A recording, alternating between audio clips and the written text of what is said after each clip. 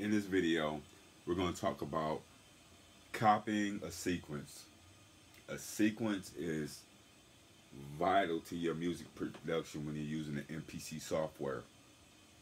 In this video, I'm going to show you how to create one sequence and how to copy it and manipulate it so it can sound different.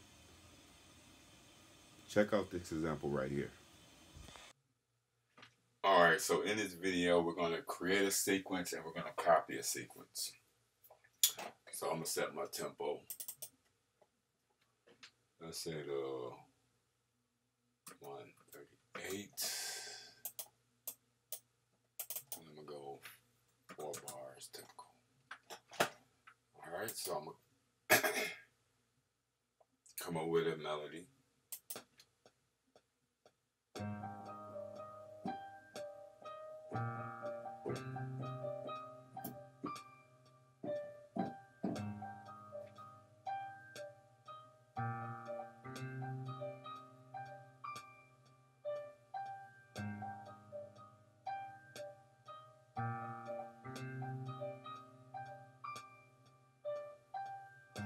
Alright, it's a little bit off time, but we're going to keep this for an example.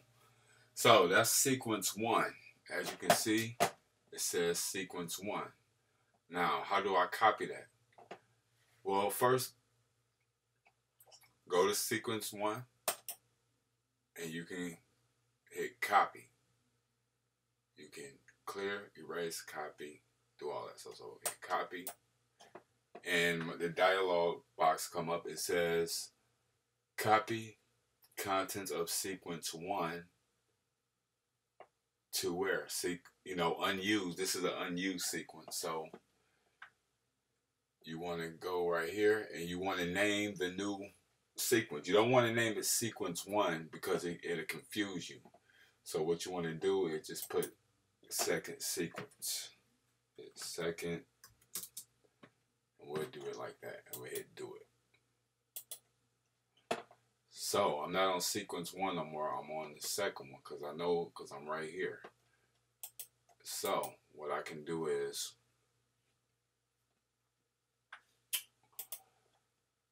erase this sequence if I like. Oh, let me magnify this. So we got sequence 1 right here. It's all the same.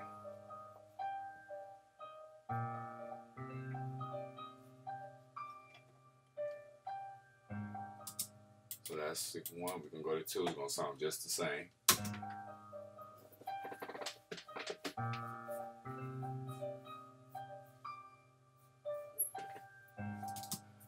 Now, that sounds cool, but you can also change the sound up, you know what I'm saying, to give your production or your beat some flavor.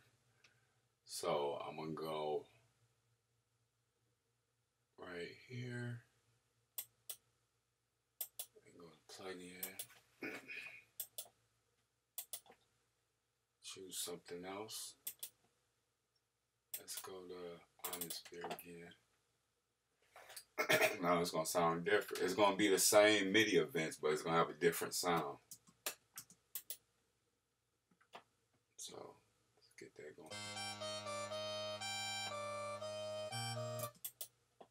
And we can change it to something else.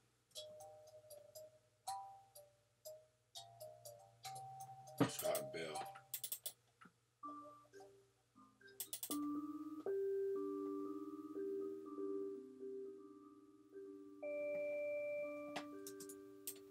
Okay, so now you can play with these. So now sequence 1 should have the piano.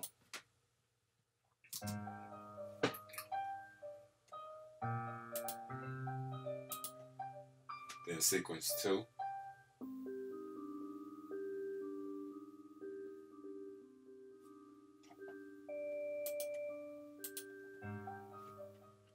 That's how pretty much you do it. You click on the sequence, and you hit copy. And now it should be 2 sequences here, sequence 1 and sequence 2. So I can do the same thing.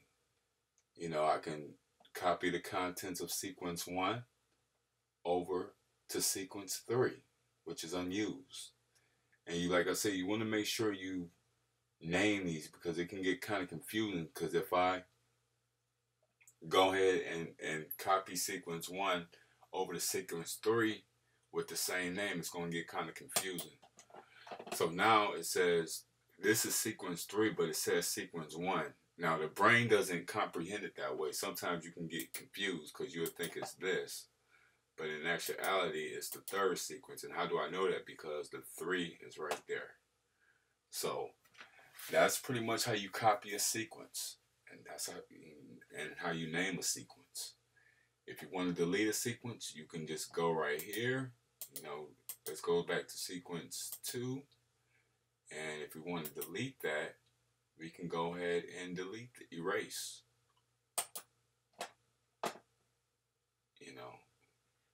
Hit erase, and it's gone. And we'll go over that dialog box again. Let's see, erase. And basically it's just telling me I'm on sequence 2, start. I want to erase all the contents from 1 through 4, well, 1 through 5. This is 4 bars. So, and you have the options to erase all. You can do, if it's automation, you can erase the automation. You can do all notes, or you can do accept notes. It really depends. And this gets to where the tracks are.